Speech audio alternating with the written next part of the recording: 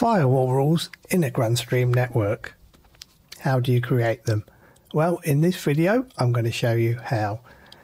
We're going to be creating 5 firewall rules. So, without further delay, let's get started.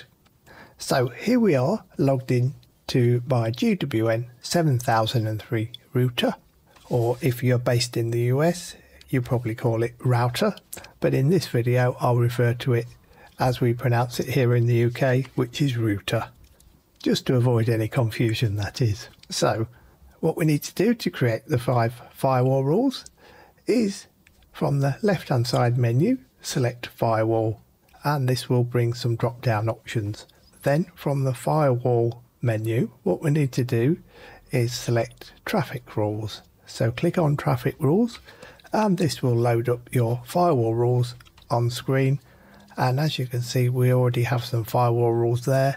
These have been automatically created by the actual GWN 7003 myself. So you may have these same firewall rules, or you may have slightly different ones as well. But anyway, what we'll do is create these 5 firewall rules.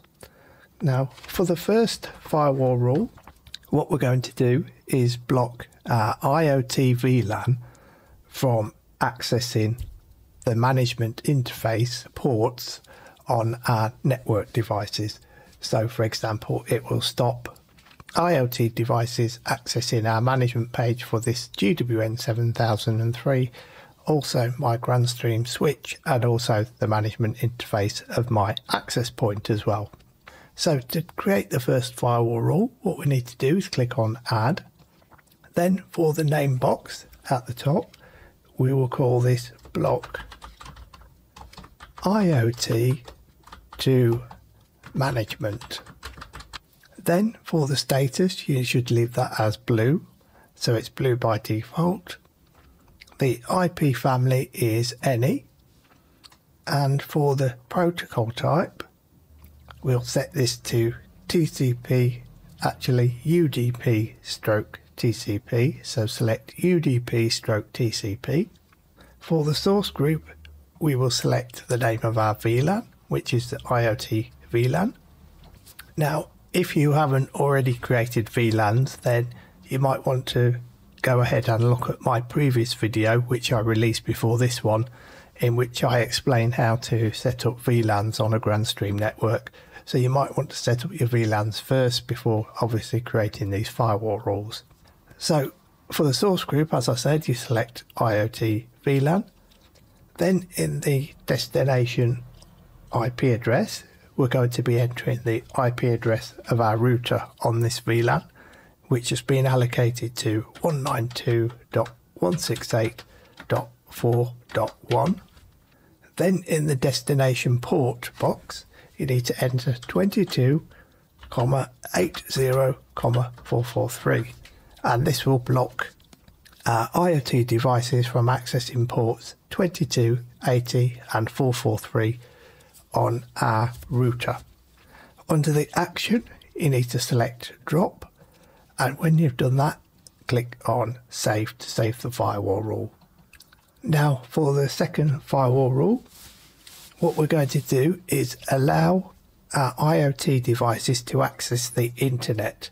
So what we're going to do is allow them to access our router, but because we've got this drop rule that we created prior to that, it just means that it can access our router, but not ports 22, 80 and 443. So what we'll do is click on Add, and for the name at the top, we'll call it Allow IoT to Router.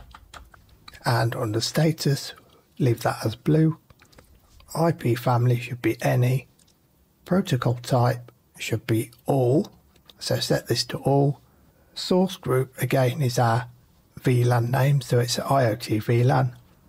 Destination IP address again is the IP address of our router, which is 192.168.4.1. Then under the action, it should be set to accept, and then click on save.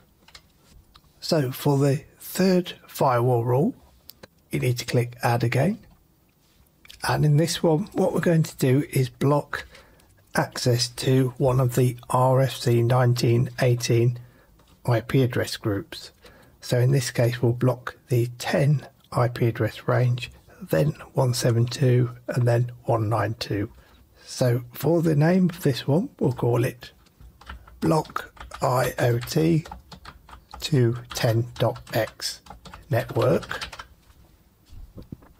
Status should be blue, IP family should be any, protocol type again should be all, source group should be IoT VLAN, and then the destination IP should be 10.0.0.0/8, so that it blocks all IP addresses in that 10 IP address range. Then for the action, select drop and click save. Then for the fourth firewall rule, we'll click add. In the name, we'll say block IoT to 172.x network. Status again is blue, IP family any, protocol type should be all, and the source group is IoT VLAN, and the destination IP address should be 172.16.0.0/12. Under action, select drop and again click save. Then for the fifth and final firewall rule, click add. Under the name, call this block IoT to 192.x network. Status again is blue, IP family should be any, protocol type should be any, source group is IoT VLAN, destination IP address should be 192.168.0.0/16. Under action, again, select drop and click save. Now, as you can see, we've got 5 new firewall rules created under the anti-lockout rule. Don't, whatever you do, delete the anti-lockout rule. It's there by default and created by Grandstream for a reason, so leave it there. Otherwise, you'll get permanently locked out of your management interface from probably every device on your network, so don't ever delete that rule. So moving down, here are the 5 firewall rules that we created. Block IT to management, allow IoT to router, block IoT to 10.x network, block IoT to 172.x network, and then block IoT to 192.x network. So that's all the firewall rules you need to have a comprehensive lockdown of your network, so that your VLANs cannot access other devices on other VLANs in your network, and also they cannot access the management interfaces of your router.